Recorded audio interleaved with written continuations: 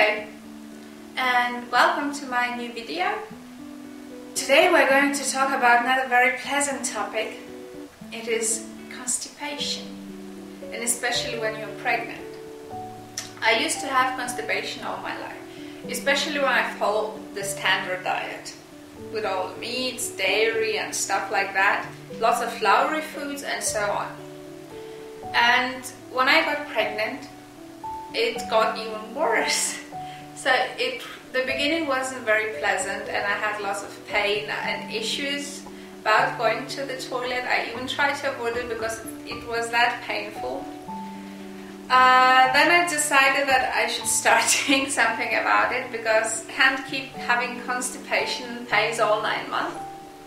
So I tried different things. The biggest problem was that I had my appetite down and I didn't really consume lots of foods. And the problem was that I couldn't consume cooked foods because it would make me constipated straight away. It didn't matter if there was like vegetables or something. That's just how my body reacted. So that's how my body reacted to foods when they were in the cooked form. And I mainly tried to eat raw, that's what I could eat, but the amounts weren't very big. So it wouldn't really help, because at some point I've been constipated. At some point I was constipated, but at the same time I wasn't consuming enough to improve my bowel movements. I tried to consume citrus fruits, because I know that they do help with constipation. So I would consume, for example, some grapefruits, oranges, clementines. I usually make juice from grapefruits and oranges, but I really consumed a lot of clementines. So I think it helped a little bit. Then I know that another fruit which helps me with the constipation is kiwi fruit, and I would eat lots of them. I would add them in my smoothies. I wouldn't add them in a juice because they're not that good for juicing, but I love them. Just would eat them just like an apple, or I would add them to my smoothies or fruit salads. So they would really make my bowels move.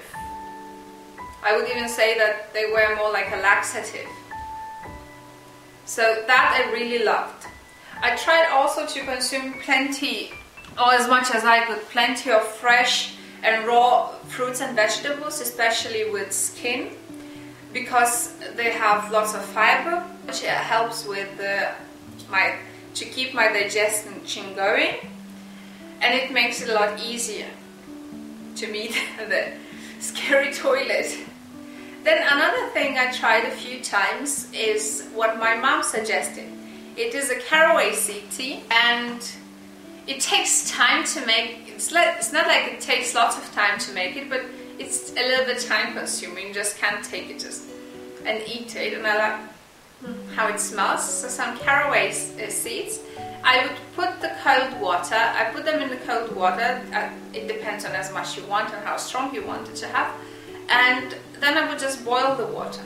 They have to boil together, because I've tried in my past just to add them in the boiled water, or like pour boiled water over. It wouldn't work. They need to cook a little bit to release their anything they have in. So that also helps with the digestion, or they're a little bit laxative. So I would have it a few times, once in a while, when I'm not too lazy. So carraway seed is one of the things I would try. Also, other things I would add to my smoothies is flax seeds. So I would either choose between the ground flax seeds or just flax seeds, not ground, in their natural state. And I would notice also that they help to keep my digestion going. Another thing, if you don't have flax seeds, I think they are most common thing, or more common than chia seeds. That nowadays it's not that hard to find chia seeds. I would also add chia seeds to my smoothies, not just to my food. I would make a pudding or something like that, and I would really enjoy. So if you, for example, don't like the taste of the flax seed, you can definitely use chia seeds, because at least I don't taste anything when I eat chia seeds. Flax seed has some taste. So yeah, that was that.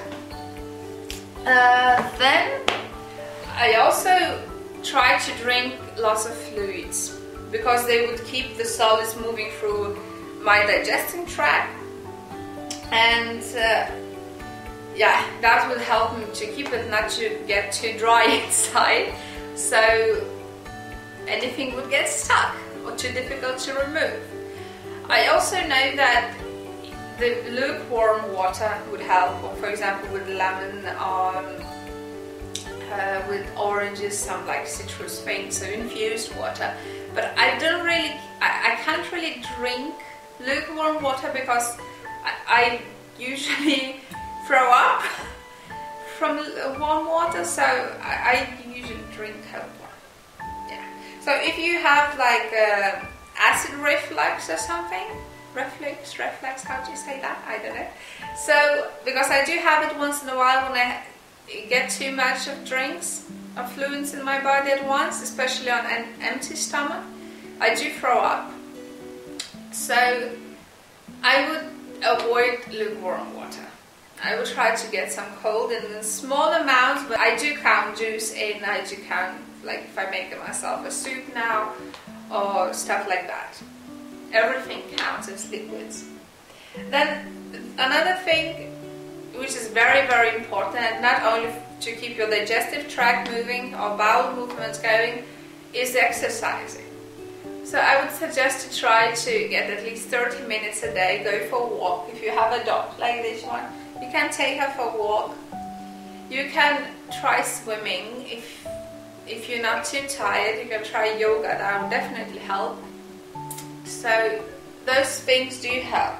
And exercising, even if you don't have constipation problems, if your body works properly and everything, I would still strongly recommend exercising, because it will help with your child growth. It will make it easier and less painful, because your body will be prepared. So here, these things I tried myself. I tried also to have some prune juice. I'm sorry, like disgusting. I couldn't drink, I can't drink. I still have some in the fridge because I bought it, but I couldn't make myself, and it's disgusting. One thing I'm not happy about what's in the juice, besides the prune juice. The other thing, the taste is horrible, even though it probably helps, but no good. I would rather buy some plums and eat it instead of drinking juice.